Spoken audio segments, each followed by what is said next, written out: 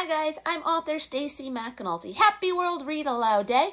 I thought today I would share a picture book, Moon, with you. This was written by me and illustrated by Stevie Lewis. So let's jump right in.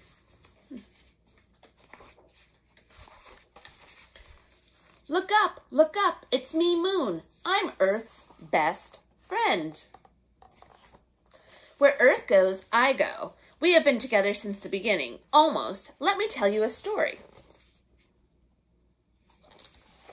Once upon a time, about 4.5 billion years ago, a space rock the size of Mars crashed into baby Earth. Big old mess.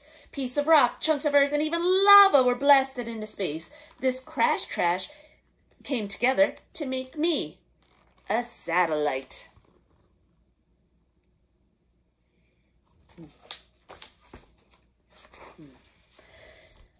Actually, I'm Earth's only natural satellite. Natural, not created by Earthlings. Satellite, I circle Earth. She's thousands of human-made satellites, too. They're mostly metal and plastic, not exactly best friend material. Guess that makes me Earth's #1 real sidekick. #1. It takes me 27.3 days to go around Earth. It also takes me 27.3 days to spin once. Coincidence? I think not. Means I'm dependable. My face always smiles at Earth, and you never see my backside. Yeah, basically, we never see Moon's butt. You've probably noticed I look different every night. Check out my phases. Fun, right? See all the different phases?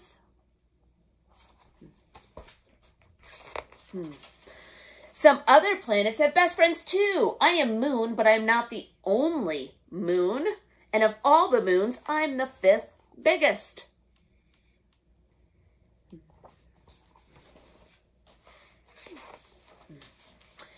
I'll always be Earth's pal, but that doesn't mean we're twinsies. She's bigger, 4 times bigger, and her gravity is 6 times stronger. Gravity, the invisible force that makes an apple fall to the ground instead of flying up to the sky. A cow that weighs 600 pounds on Earth would only weigh 100 pounds on me. Speaking of cows, Earth has cows and nursery rhymes starring cows, but a cow has never jumped over me. I'm too far away for even a kangaroo to make that leap.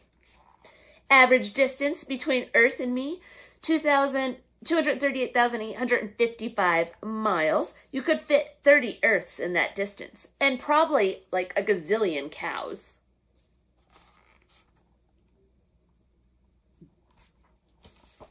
That's probably my favorite picture.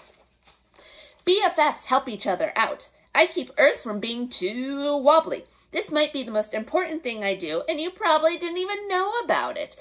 With me, gently spinning, my gravity at work. Without me, topsy-turvy. Don't worry, moon gazers, you are never without me. I don't disappear during the day. I'm always here for Earth.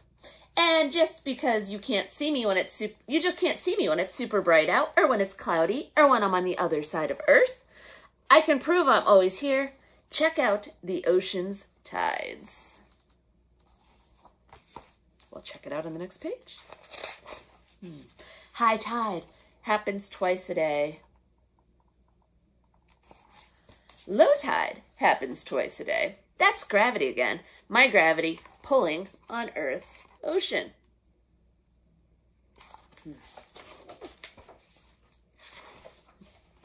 I have the best views of Earth. And Earth has the best views of me. But sometimes Earthlings wanted to see me up close.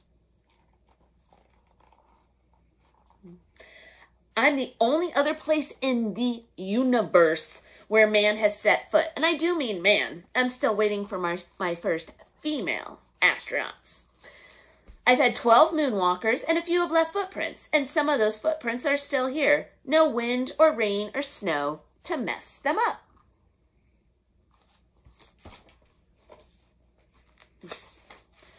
Other things you won't find on me: oxygen, mosquitoes, which I think is a good thing, plants, animals, including cows, and liquid water.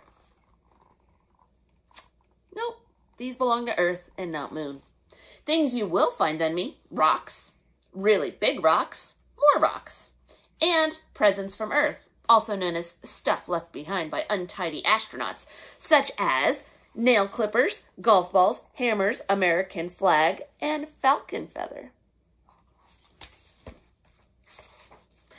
Earth and I have so much fun together, like when we play Eclipse. Solar eclipse, I hide sun for a few minutes. We play this during the day. Lunar eclipse, Earth's shadow passes over me. We play this at night.